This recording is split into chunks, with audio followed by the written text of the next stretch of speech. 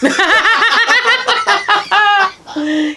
I'm totally ready. Hi, I'm Trisha J. Wooldridge, and I am a novel friend.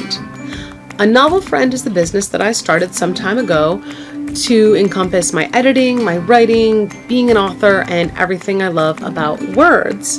Because words are a bridge between people for communications, a way to build relationships, and as corny as it sounds, to make the world a better place. So happy October, everybody. This is my favorite month. I love Halloween. I love horror. I love spooky stuff. I don't know if I can swear yet on YouTube.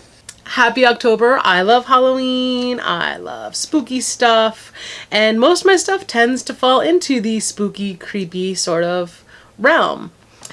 So the poem that I want to start off with today is Mary Shelley's Baby.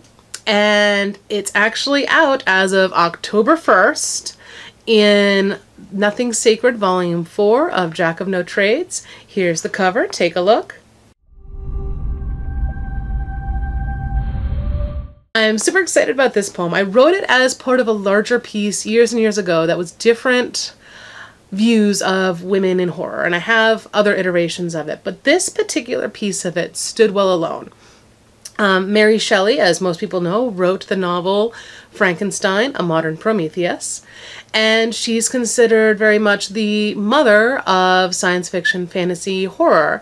There were women who were writing before Mary Shelley, but she's one of the best known.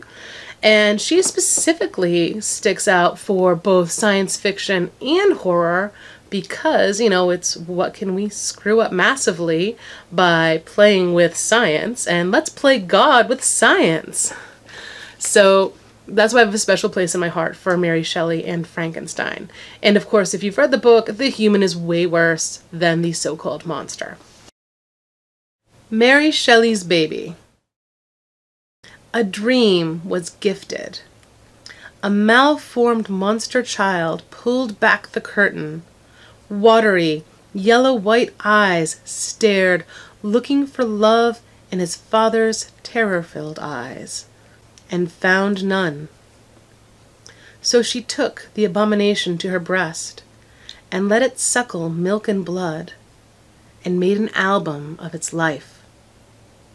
Electric mortal mystery and anatomy lessons from corpses made short work of inimmaculate conception. Psychology and analysis were the creature's bedtime tales. Though her water broke and carved many rivers, too many navigators forgot the sea that birthed their roads. So she sits in the dark, still rocking her monster. So that was Mary Shelley's Baby. I hope you enjoyed it. I loved writing and sharing it with you. If you'd like, you can actually buy your own copy of it with a lot of other great fiction and poetry in Nothing Sacred Volume 4 from Jack of No Trades. Link is below. Here's the pretty cover again. And if you enjoyed hearing this, if you like what I'm doing, please feel free to like, to share, to leave a comment, maybe subscribe. And for all of October, happy Halloween! This is what happens when you don't use finishing powder. I am like super shiny in this. Trish on no sleep. And now we've gone from novel friend to makeup with Trish attempting... Morrison's friends are working. Yay! Hi, Jack. Didn't mean to hit you. And this is the magic of finishing powder.